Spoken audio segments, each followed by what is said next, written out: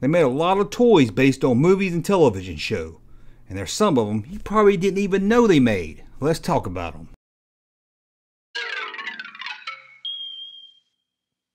Now let's talk about this. Well, these aren't just action figures, well, I'll just say toys from movies and television show that you didn't even know they made. You're like, hey, I love that movie, or hey, I love that television show. What? They made toys of that and no one got them for me when I was a kid?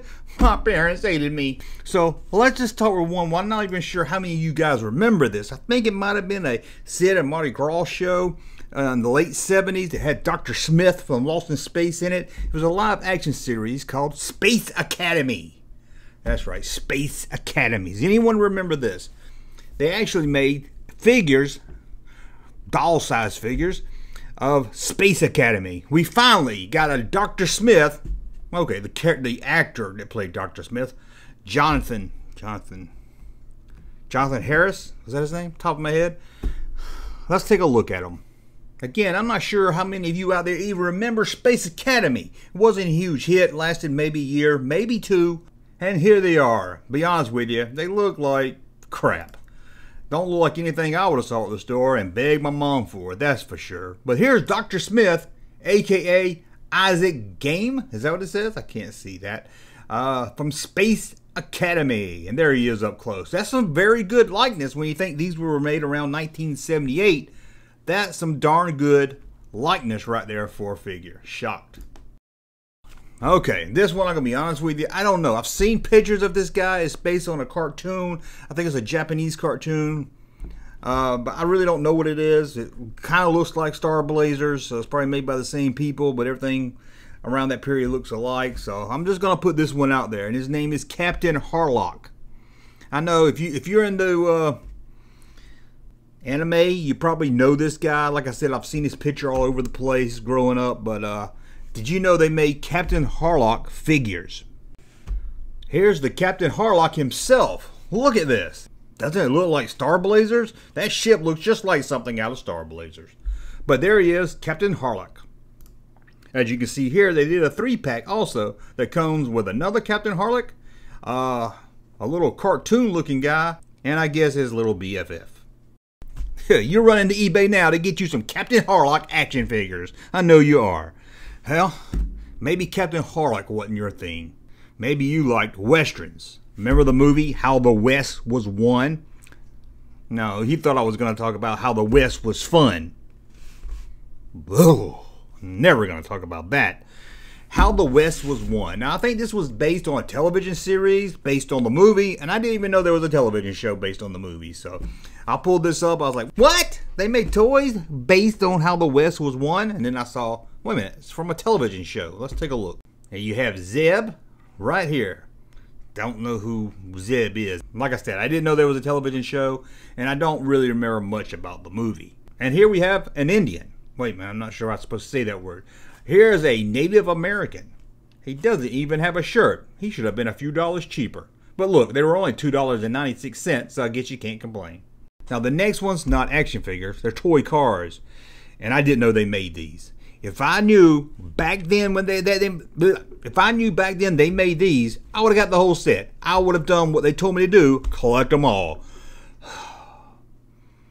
When you think funny, you think Dom DeLuise, and when you think real funny, you think Burt Reynolds. And when you think Burt Reynolds and Dom DeLuise together, you have to think about Cannonball Run. Yeah, they did cars from the Cannonball Run. Look, here's one that has Mel Tillis. Mel Tillis is on this one. And here's a football player. I think that's Terry Bradshaw with the #1 Hawaiian topic. If that's not cool, I don't know what is. Hey, that's not Magnum. That's Sammy Davis Jr. with a cowboy hat. Probably the coolest of them all, I might actually have to look for this one, is the ambulance from the movie. And yes, that's Dom DeLuise as a superhero. Sorry, Marvel, you can't have that one. And here's a car that says Cannonball Run on it. And look who's on the package. You guessed it, that's Jamie Farr from TV's MASH. Whew, I've got to head to eBay. I've got to get those cars. That's awesome. Check these out here. You want to see really awesome? What did kids love in the 70s? Disaster movies. They had the Towering Inferno, and then you had the Preceding Adventure about a boat sinking. And how fun would that be to play with? That's right, Besotting Adventures toys. You had a few different ones, like this one right here of the hero from the film. I think that might be Gene Hackman. And we can't forget Linda. Where's your pants at, Linda? And it's not an action figure line if there's no Shirley Winters action figure. Can you believe it? A Shirley Winters action figure. The best part of these toys is that McDonald's did a special kids meal that came with a Shirley Winters action figure. Man, what a toy line I would love to have. One of the greatest comedies of the 80s that no one talks about is about Bigfoot, Harry and the Henderson. Yes, they made a television show about it that no one talks about, and that's okay.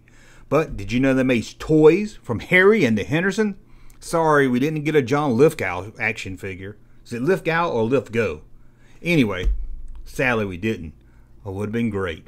Hey, Super 7, can we get some Third Rock from the Sun action figures? That would be awesome. Anyway, let's look at Harry and the Henderson. There's actually 2 different toys from 2 different companies.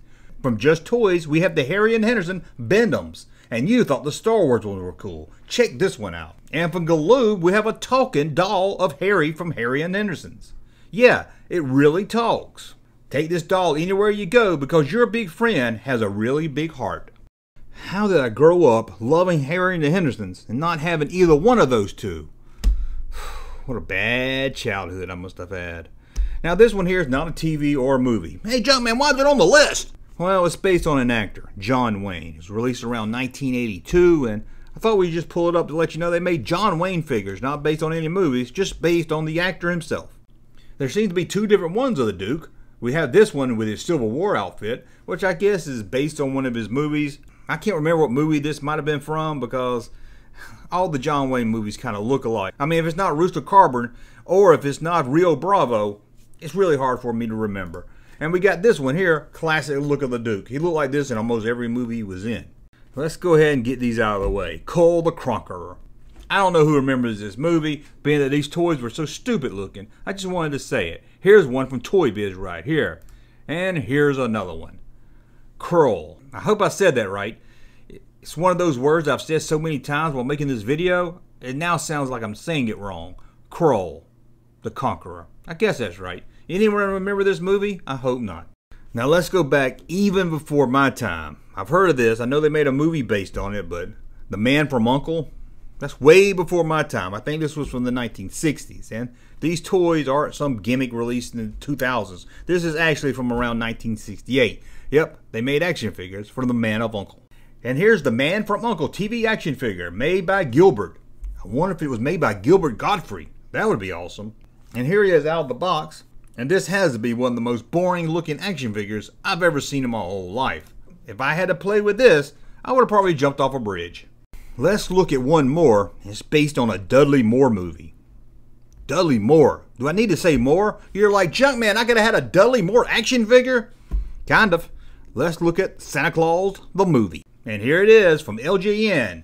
Santa Claus the movie. I'm not talking about that Santa Claus movie with Tim Allen. I'm talking about the classic with Dudley Moore. And I think John Lithgow's in this one too. Is it John Lithgow or Lithgow?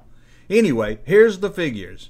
As you can see, you got Santa Claus right there in the middle. And yep, that's Dudley Moore sitting on a rocking horse. See, you could have owned a Dudley Moore action figure. Let's look at the back of the box here, and you can see the actor Dudley Moore. Man, why didn't we get Arthur action figures in the 80s? Why? Why didn't we?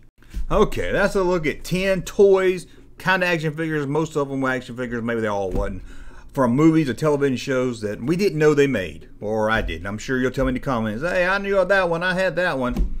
But hopefully there's some on the list that you didn't know they made. And now you can go tell your friends and brag. You don't have to tell them I told you. Just tell them, did you know they made Dudley Moore action figures from the Santa Claus movie?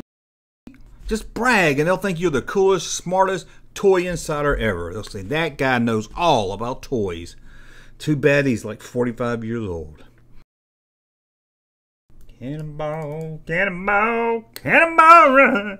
Hey, Junkman channel popping though. Thank you, sir, for that unsolicited testimony.